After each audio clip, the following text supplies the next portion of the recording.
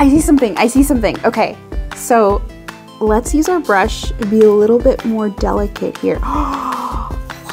Look! Today we're going to pretend to be a paleontologist, which is a type of scientist that studies dinosaur fossils. These are T.rex fossils, so as we start to uncover some of the bones, we're gonna learn a little bit about the T.rex. So T.rex was a very, very large dinosaur. I mean, from head to tail, they were probably around 40 feet long, which is about the length of a school bus. Oh, here we go. Oh. Another really iconic part of the T.rex is its really long tail, which it used for balance. That's how it was able to walk around. Oh, wow, look at this.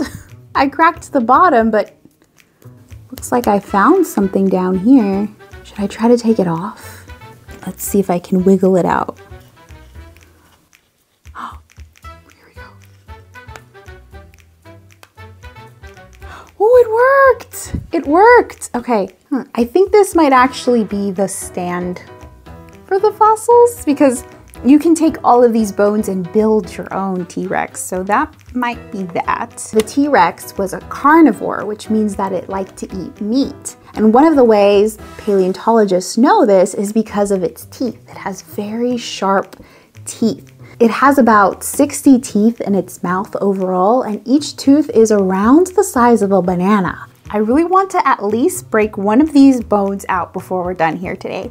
So I think my goal is going to be to get this rib cage out because that looks so cool and I'm pretty sure it's a rib cage. So let's focus all of our attention down here for now and we can finish the rest later.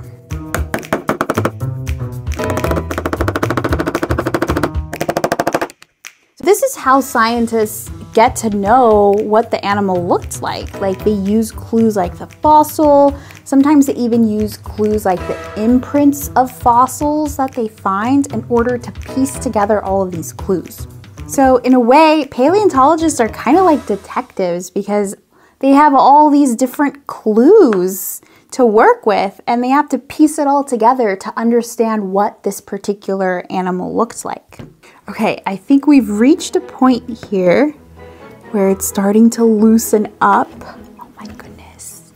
Look at that. I'm gonna be a little bit more gentle. Oh, we did it. We did it. Wow. Look at all of the work we've done today. I'm just kind of clear off a little space here. So it looks like this is part of its rib cage and it looks like this top might be its spine and maybe this is leading into its legs. So we're going to finish this dig in another video where we're going to get all of the bones out and then put it together. But for now, I think we've done a pretty good job. Well, thanks so much for hanging out with me today and digging up these dinosaur bones. I can't wait to finish the rest and put them all together. So if you want to see what that looks like, make sure you hit subscribe and you stay tuned for the next video.